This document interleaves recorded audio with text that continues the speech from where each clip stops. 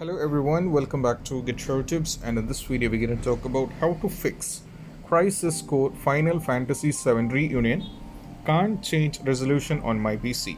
So as you can see, I'm right now in the game.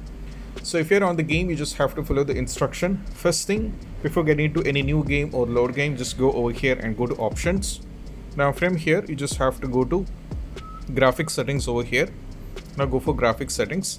As you can see, if this screen resolution is you are unable to select it, all you have to do is from the screen mode you have to change this to windowed mode. Change from the full screen to windowed mode, and once it is been changed into windowed mode, you just have to go over here and now click on the screen resolution and change it. So you can change it according to your cases. So I'll be doing it the same 1920 into 1080. So I don't have an issue even if I set to this is maximum. You can change according to your need, but I'll keep the same.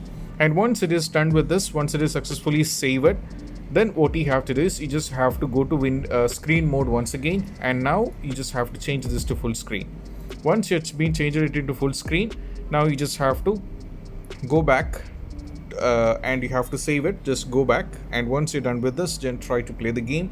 And after that, when changing the resolution from windowed mode to new one and changing back to full screen, you will not be having the issue with can't change your resolution on PC when you're trying to play the game. And I hope this video is helpful, and if you find this video helpful, don't forget to subscribe and click on the bell icon for more notifications. See you soon in the next video. Peace out. Bye bye.